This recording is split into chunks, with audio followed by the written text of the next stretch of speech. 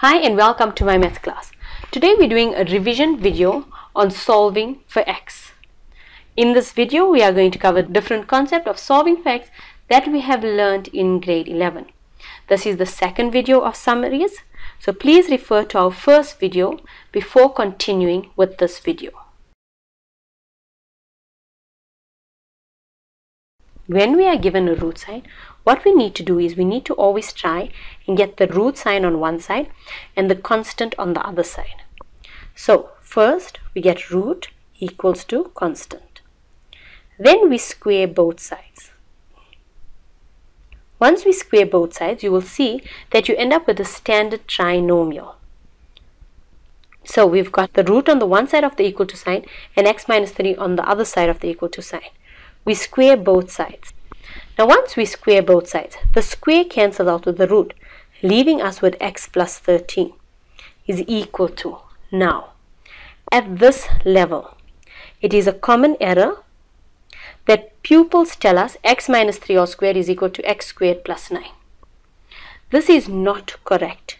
You have to do the entire kitty cat,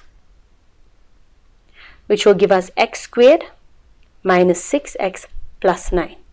Many a times, because you're in a rush, 6x disappears. So rather write down the two brackets, do the kitty cat and get it correct.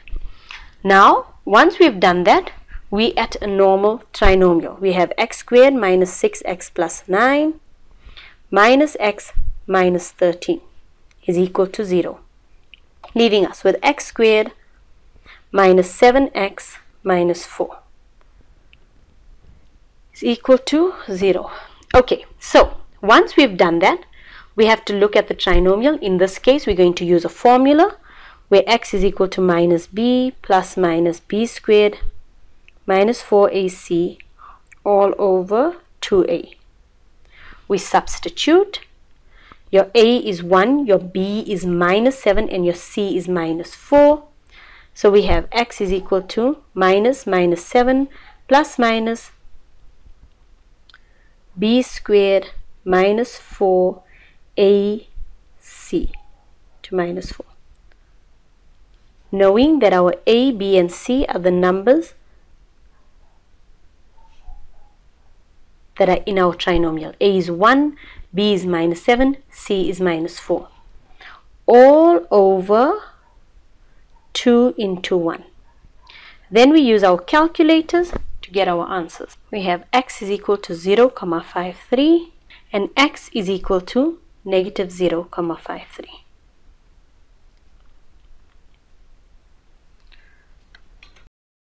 If we are given a question where we have two roots, then we would make it root equal to root.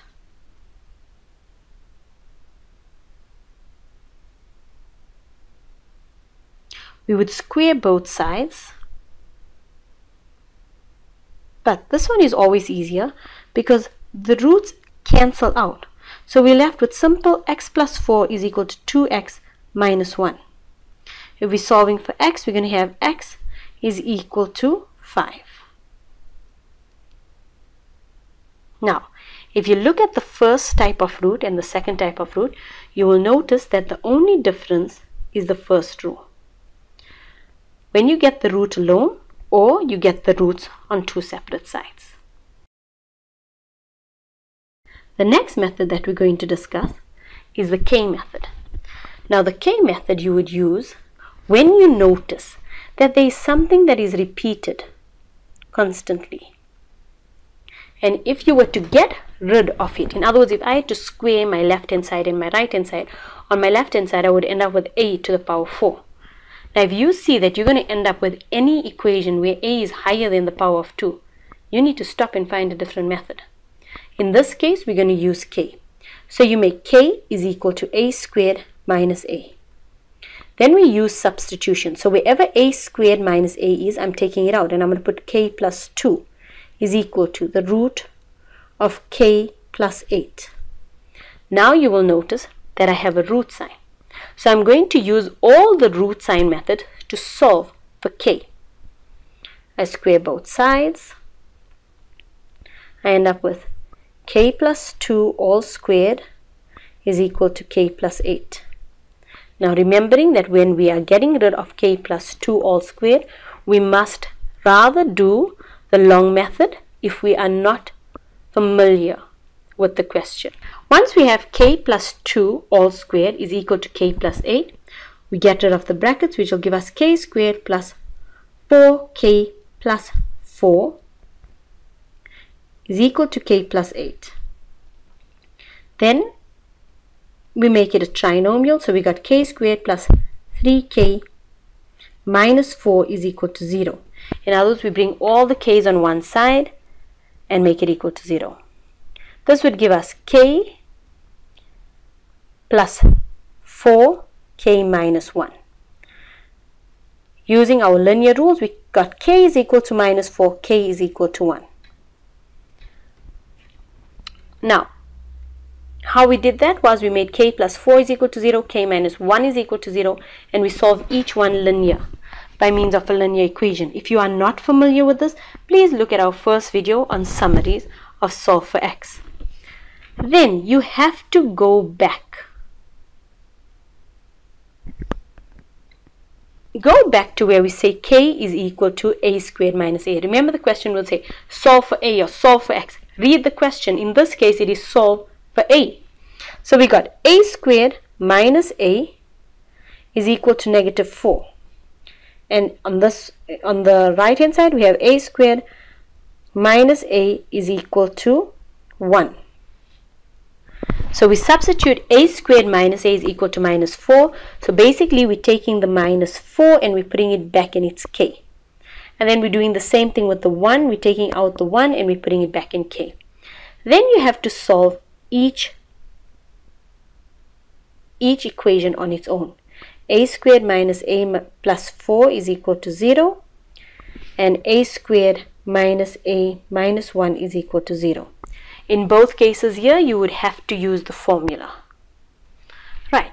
When we use the formula, we will see that a is equal to 1, 61. A is equal to negative 0, 61. For a squared minus a plus 4, you will see it will say undefined because it's non-real. If you do b squared minus 4ac, you will see your calculator says unreal. So for this one, there is no solution. But for the right hand side, there is a solution. A is equal to 1, 61 and a is equal to minus 0, 61. Now, I would like you to look at x is equal to 0, 53 and x is equal to minus 0, 53. A lot of times people use the formula, they calculate the first one and then they rewrite the second one by simply putting a negative. But that is not always the case. You will see in this case where we had used the formula, the answers are different. It's not minus 0, 61 and plus 0, 61. So therefore it is emphasized that the pupils take the time to go back and change the plus and minus to get the correct answer.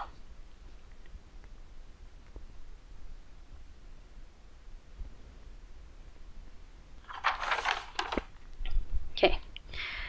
The next one we're doing is squaring. So if we have x minus 2 all squared is equal to 16. Now, when we're using this method, we square root both sides. When we square root, the one square would cancel out the root. But the second one, it is not cancelling. So our answer is plus or minus 4. Not just plus 4. That would give us two equations. X minus 2 is equal to 4 and x minus 2 is equal to negative 4. We solve each equation as a linear equation. We got x is equal to 6 and x is equal to minus 2. Thank you for watching.